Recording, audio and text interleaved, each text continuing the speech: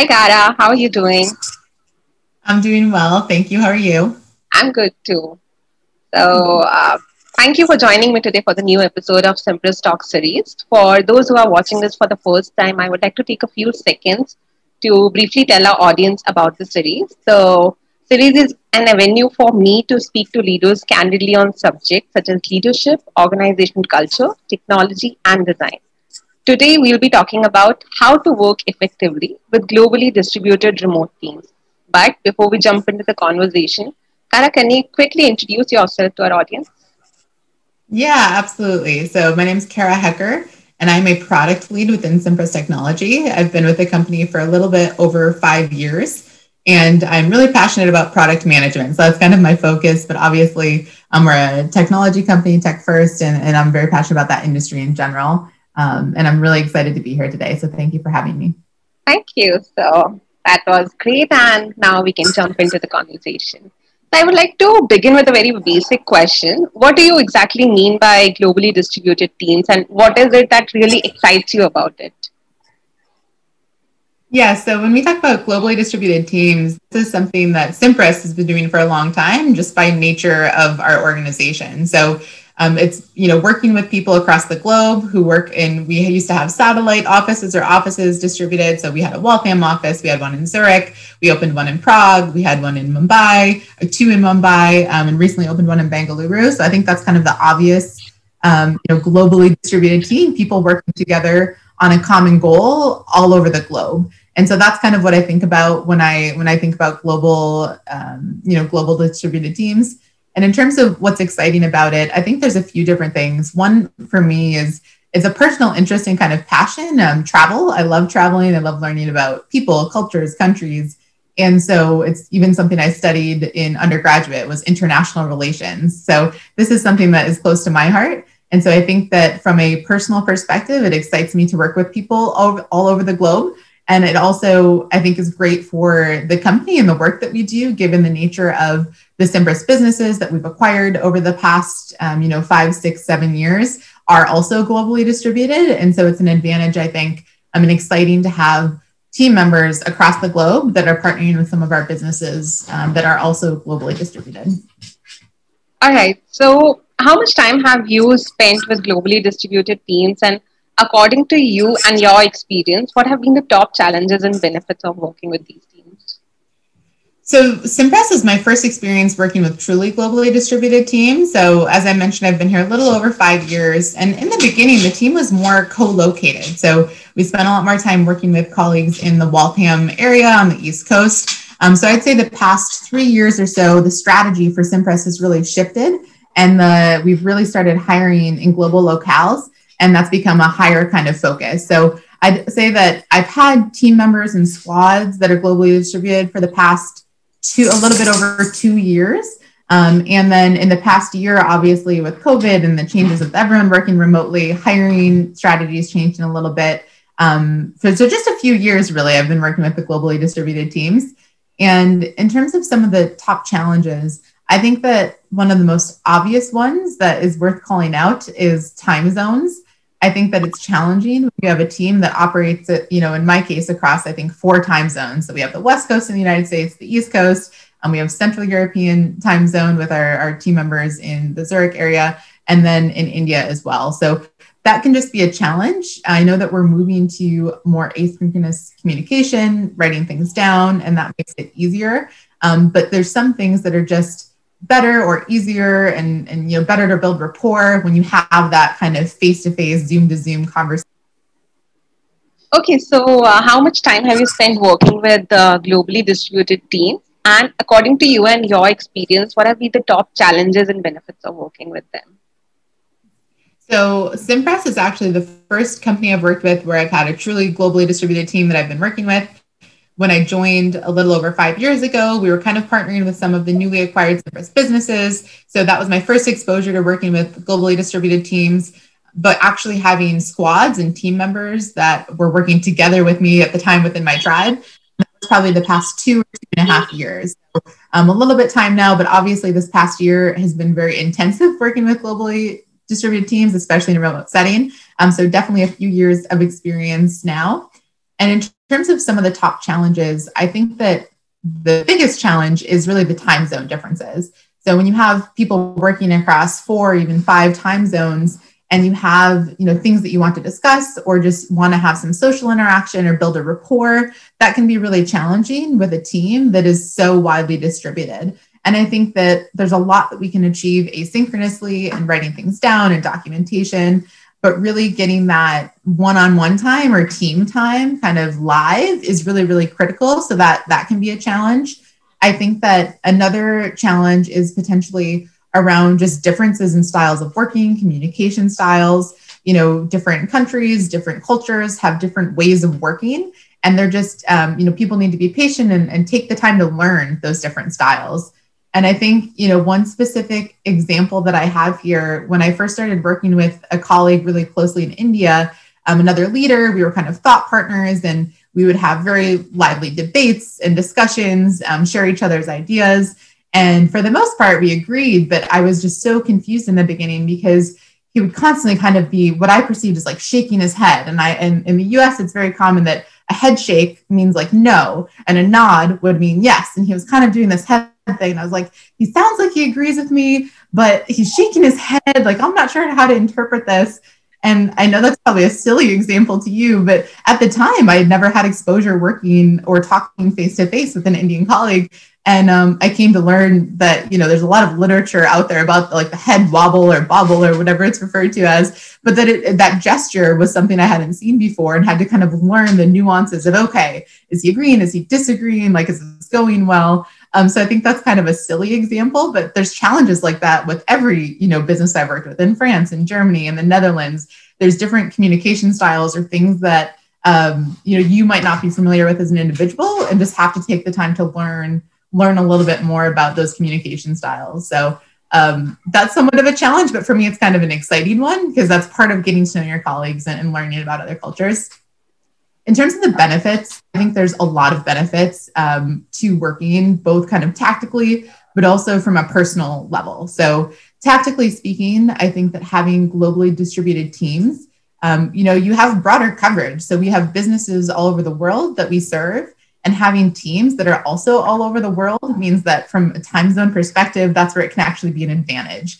Because if we have customers who need support, we have teams pretty much covering almost a 24-hour period in terms of being available for our customers and supporting them.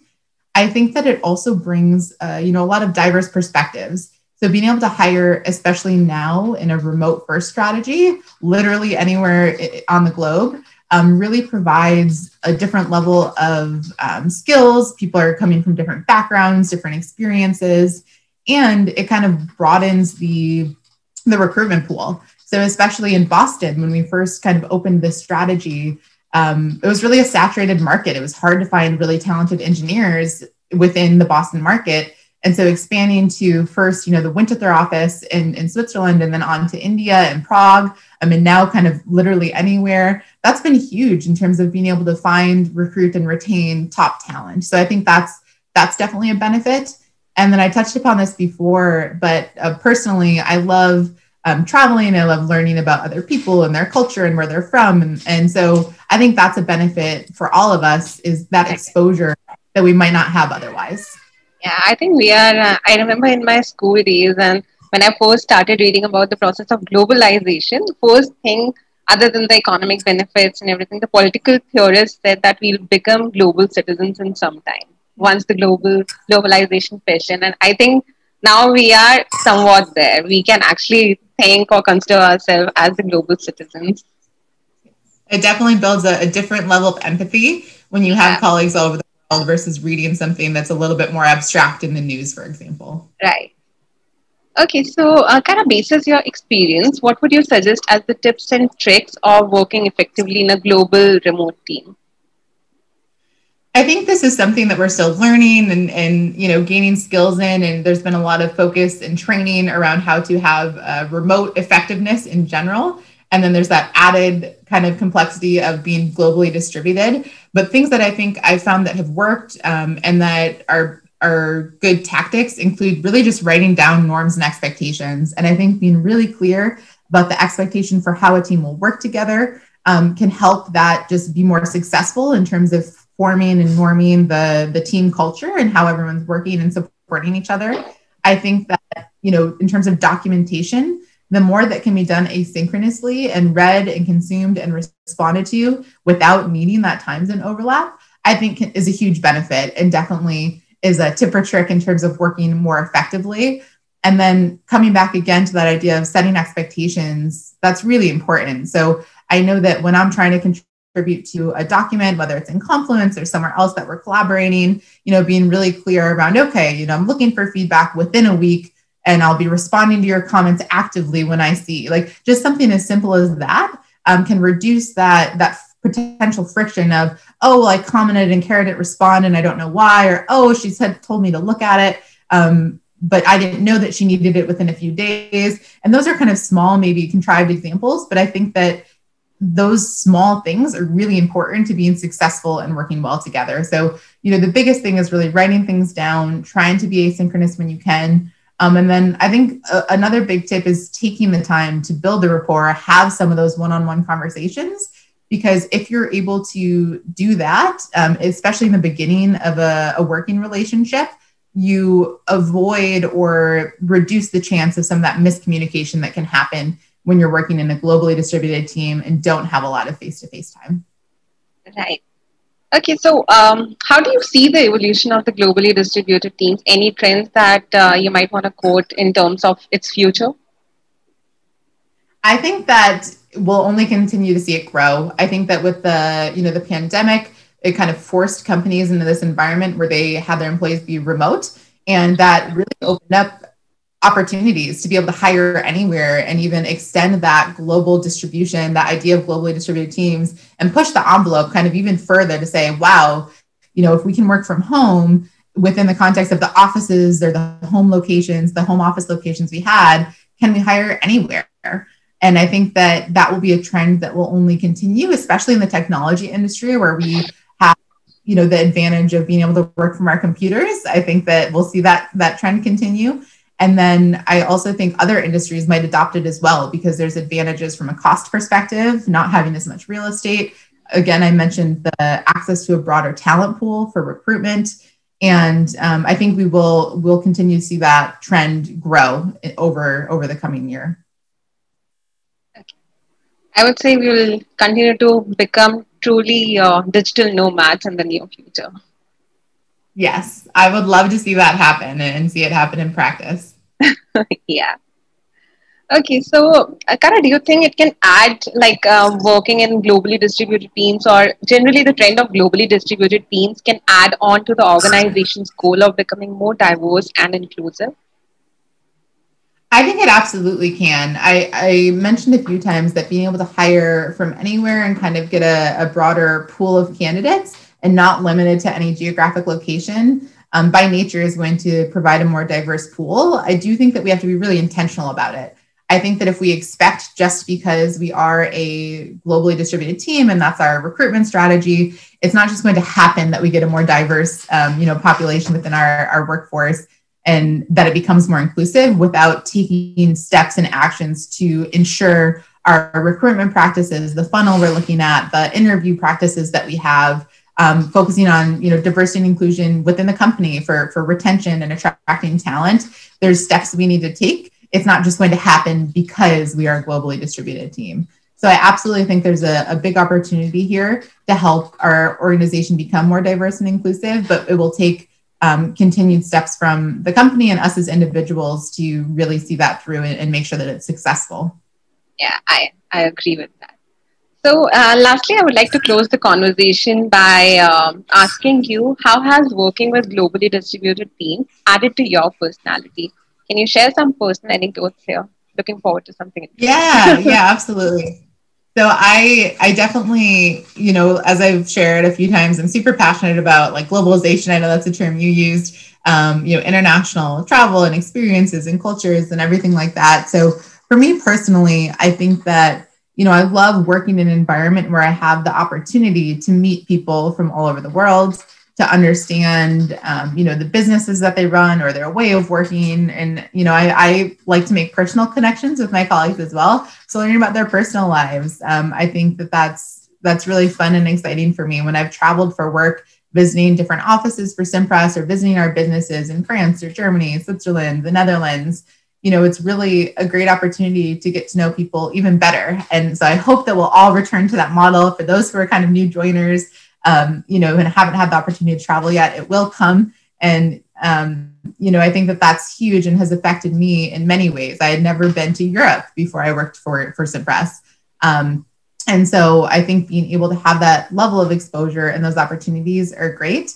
I think that something else that, I've learned is food really is the universal language. So through my travels and having people come and visit the Waltham office before the pandemic, I've tried a lot of new foods, especially sweets. I've tried a lot of Indian sweets. I've tried a lot of Swiss chocolate, had a lot of stroopwafel from the Netherlands. So, I think that and then of course shared a lot of great meals with colleagues and friends who have had the opportunity to travel and meet each other. So I think that personally, it's added to my life, really, having this opportunity to work in a globally distributed team.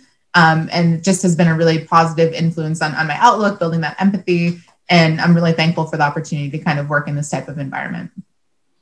Okay. I felt like someone speaking like about me, about the food part. I'm so passionate about food, and that's something if I were in your show, I would say the same thing, except that sweets part, I'm more of a spice person. Okay.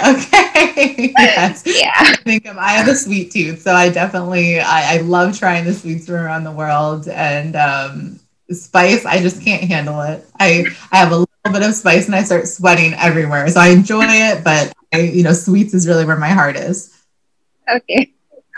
Okay. So thank you so much, Cara. It was really lovely and delightful speaking to you on this, and thank you for giving this very lively and interesting conversation. I enjoyed speaking to you Thank you for thoroughly. the opportunity, Divya. It was great speaking with you, and best of luck.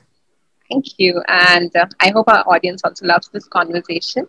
So I would like to take a moment to let people know that we at Cimpress are also hiring across levels, and they can also be a part of this amazing global team.